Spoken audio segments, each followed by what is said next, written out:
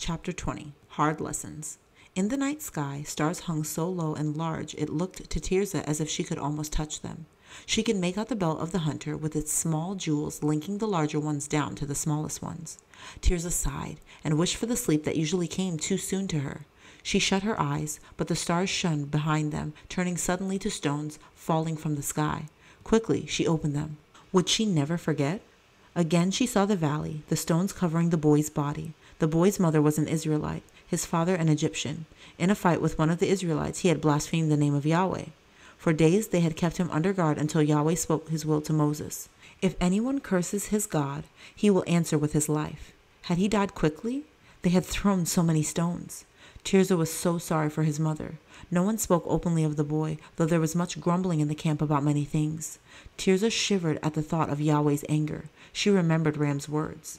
In Egypt, to curse the Pharaoh brought death, a slow, tortured death, Ram said. We all knew this. Doesn't Yahweh's name deserve more honor than the Pharaoh's? His words are just and must be obeyed. It's true, Tirzah thought, but still she was afraid. The stars looking down at her were as bright as ever, only now sleep came unannounced, making her heavy eyelids close. On the following day, the air was like a furnace. The ground baked and Tirzah had no energy to spare. Helping to set up, take down, fetch water, and scrounge for food to add to the daily manna seemed to take all her time. Days were long, nights short. It was too hot to sing or joke. Only Abishur still managed to play his flute.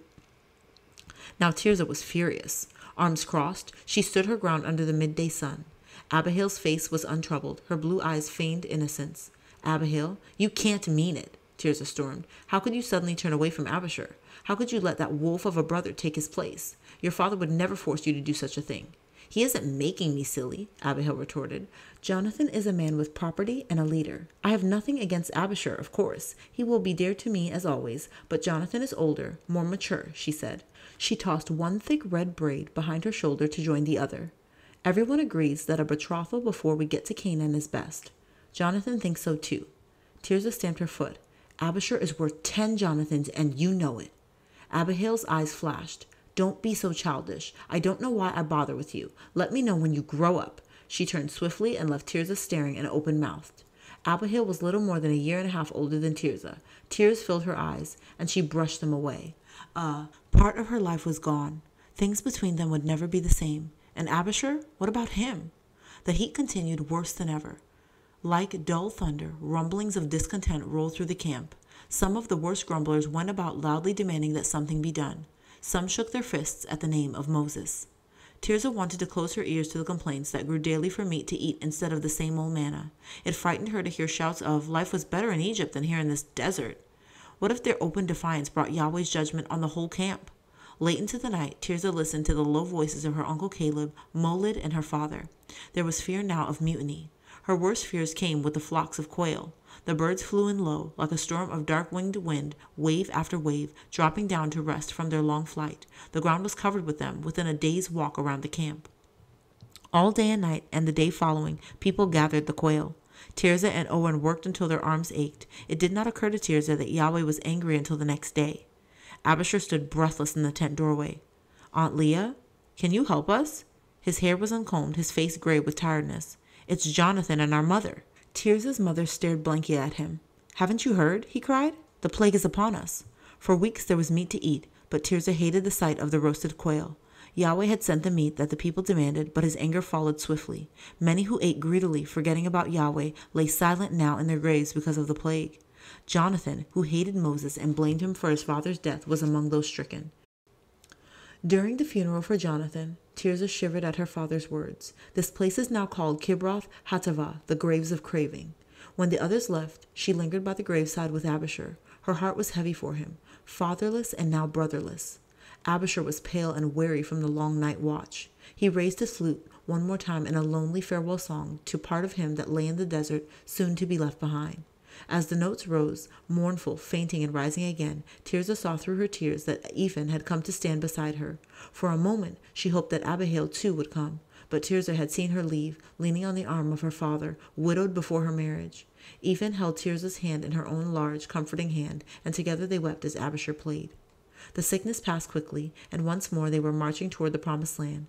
Out of sight of the place of graves, Tirzah felt lighter, as if a heavy burden was no longer sitting on their shoulders. At Hazeroth, Yahweh's cloud stood still, marking the new campsite. Tirzah unpacked her treasures and set the fish stone from Benj in its position of honor. After that, she rocked Deborah in her arms until the baby fell asleep. Leah watched her growing daughter with approval. Tirzah was lean but stronger than ever, the muscles of her legs hard as rock, her eyes bright. A glow of pride filled Leah. Tirzah would make a good wife and mother one day. Unaware of her mother's thoughts, Tirzah rocked baby Deborah in her arms, singing softly to her about the land of milk and honey they would soon see. "I think she already loves the promised land," she said. "Look how she smiles even in sleep." Leah smiled at both her daughters. In Jerioth's tent, the sudden stillness of the night was broken by a cry from Mary, awakened from sleep. Cold sweat ran down her back and her eyes were full of some half-forgotten dream. Jerioth soothed the girl's trembling, brushing the thick, damp hair from her forehead and whispering words of comfort to her. When Jerioth lay down once again close to Molid's side to snuggle into her husband's warmth, he mumbled, "Is she all right?" "Yes, she seems to be quiet now," Jerioth replied, her voice low. "But Molid, what is to become of the child?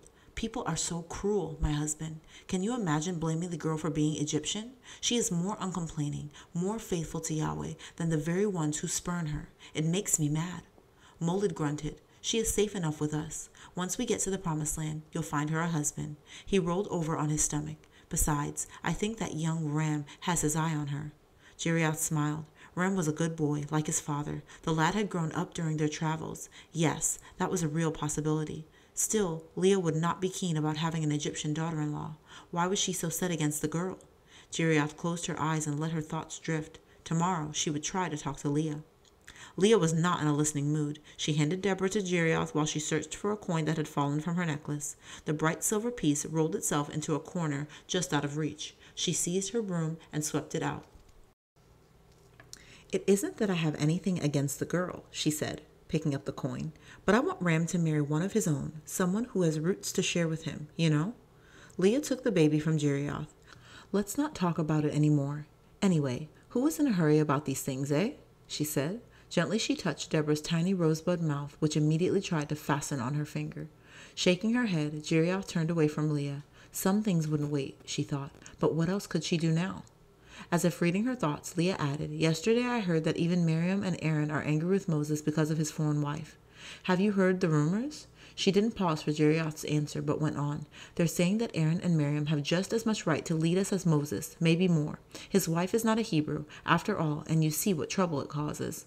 "So that's it," Jerioth thought, turning to face Leah. "I can't think for a moment that the man chosen by Yahweh to lead us from Egypt, the one to whom he gave the commandments, does not please him," she said. Jerioth's tone softened as she pleaded for Mary. "Leah, my dear friend, we've gone through so much together, but in just this one thing I cannot agree with you. We must not forget that Yahweh promised to make our ancestors Abraham a father of many nations, to bless many through his descendants. Will you or I cut off one who chooses to love and follow Yahweh?" Jerioth's eyes were full of tears. "If Yahweh accepts Moses' wife and Mary as well, mustn't we?" Leah was still for a long moment. "I can accept the girl," she half whispered, "but Ram must marry within his own people." No more was said till Tirzah ran breathlessly into the tent, her face white as the broom flower. "Mother, it's Miriam. They've turned her out of the camp." Tirzah stood still, her heart pounding. "Maha and I were near the tent of meeting. We saw a crowd gathering and ran to see what was happening. It was terrible, terrible." Tirzah could not control the sobs that bathed her face with tears and choked her words. "She was snow white, a leper, her hands, her face, all that we could see." A look of horror washed over Leah's face. "But why? But how?" she stuttered. "Oh, Mother, Yahweh has punished her for speaking against Moses." Tirzah's words fell like a knife into Leah's heart. Without a word, she handed Deborah to Tirzah and went quickly from the tent, followed by Jerioth. For 3 days her mother mourned, eating nothing, drinking only a little water. The baby cried for what seemed like hours on end. Tirzah rocked her, held her, walked her, but nothing helped. On the 3rd day her father put his foot down. Tall and muscular, he stood with both feet planted solidly in the tent doorway. His black eyes took in the scene unchanged for the last 3 days. "Tirzah, fetch a bowl of stew for your mother," he roared. Tirzah hurried to obey him. From outside the tent she could hear his booming voice. "Enough, Leah. I have had enough. You don't eat, the baby doesn't eat, you will eat. Do you hear me? I won't have you upsetting the household like this for 2 whole weeks while Miriam suffers her just punishment." He leaned down and drew his wife to her feet. Now, woman, Yahweh has said that in 2 weeks her leprosy will be taken away. Can't you be patient?" Her mother fell sobbing into his arms. "Oh, Jeraheel, what of me? I too was guilty of her sin," she sobbed. Tirzah stood stricken in the doorway, her mother's food held stiffly in one hand. What was her mother saying? "I sinned, Jeraheel. I too spoke against Moses' wife." Her mother's words cut into Tirzah's chest. "Oh, my husband, I did not want to think of our ram marrying an Egyptian girl, and I was angry." Her father's voice was full of astonishment. "You mean that you would not consider Mary?" he asked. "A girl who has left all to follow Yahweh, who risked her life to be faithful to him?" "Yes, oh yes," Leah cried. "I am guilty, guilty." She was almost unable to stand and sank weakly against his chest. For a long moment there was silence. "We will go to Aaron with an offering. It will be all right, my love. Hush, hush now." His big hands stroked her hair gently. "We have all learned much on this journey. Yahweh is merciful." Tirzah swallowed hard. If only her mother could see Ram's eyes brighten at the sound of Mary's voice, or watch Mary's face as Ram taught her the stories of Yahweh, she would love her. On the day after Miriam's cure, when the whole camp moved on to the desert of Paran, Ram asked his mother to arrange for his betrothal to Mary. With a long, quiet look, his mother gave her assent. Tirzah, dancing for joy, ran to tell Ethan. "Promise me, Ethan. Promise me that you will sing at the celebration," she begged. Ethan blushed, making her cherry face quite pretty, but she promised. "But remember," she said, "you must stand next to me all the while." When he heard the news, Oren threw his crutch into the air, narrowly missing the water pot, and whooped loudly, "I am to be brother-in-law to Pastor's niece, and she makes the best ink and parchment around." Laughing, Jeraheel retrieved Owen's crutch for him, inspecting it with a critical eye before handing it back. "I think it's time we made you a new crutch, son," he said. "I want to wait, father," Oren answered quietly. A puzzled silence filled the tent, and all eyes turned to Oren expectantly. "This one has come a long way with me. I'd rather wait till we reach the new land for another." "Let it be so, son," Jeraheel said. "Amen," Leah added. "Amen," whispered Tirzah.